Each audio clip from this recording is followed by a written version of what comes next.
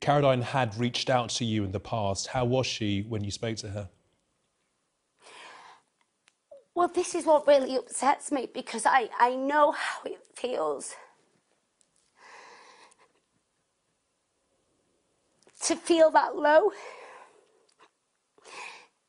And when someone reaches out to you like that, and I felt I've not helped her enough because of idiotic people on social media trying to get a headline, trying to get more followers. I don't think they understand the impact that it has on somebody's mental health. It's so wrong on so many levels.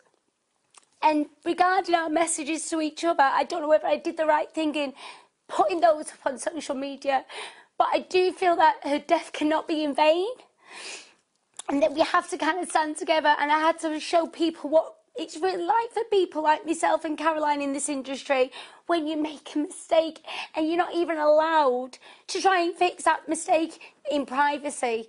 I know how it feels when you lose all your contracts and, you know, everyone turns against you. It's horrid. And that me, myself, I'm a mother to 5 amazing children, and Caroline is a human being who is allowed to make mistakes. We're humans. That is what we do. We learn from our mistakes. But the fact that she wasn't even allowed to even learn from this whole situation angers me so much. And Kerry, if there was to be one positive thing that would come out of this heartbreaking tragedy, what would that be? Hopefully that social media can take some kind of responsibility on messages that go out there. The press, now I use the press, I work with the press. I'm sat here in front of a camera now trying to promote and highlight online bullying. There's an aspect to it where I'll do a photo shoot advertising something. So I also work with the press. So it is a push and a pull kind of thing, but it's controlled press that we need to bring in, not just assuming and selling stories. And a close source says this, and who are these sources?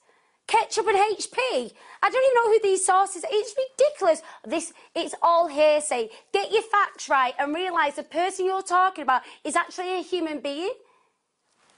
Yeah, OK. Kerry Katona, really appreciate you talking to me under very difficult circumstances. Thank you. Thank you very much for your time.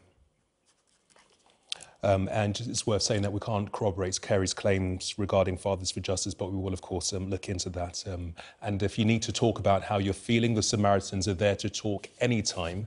They promise to listen in confidence and without judgments. You can call them free on 116 123 or email joe@samaritans.org.